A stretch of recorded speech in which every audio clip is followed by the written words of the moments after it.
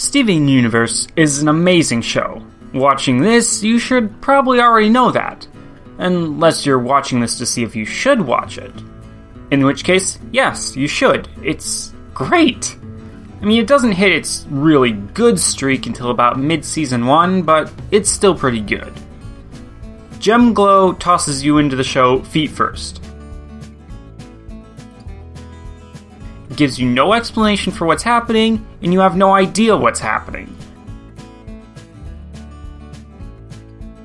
It gives you a lot of questions, but not really so many answers. It shows you monsters, and magic, and the humor doesn't always hit.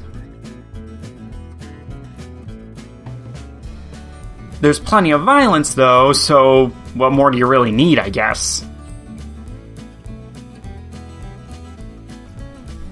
Laser Light Cannon, on the other hand, settles down a bit. It's a bit calmer. The humor is better, the interactions between the characters are better.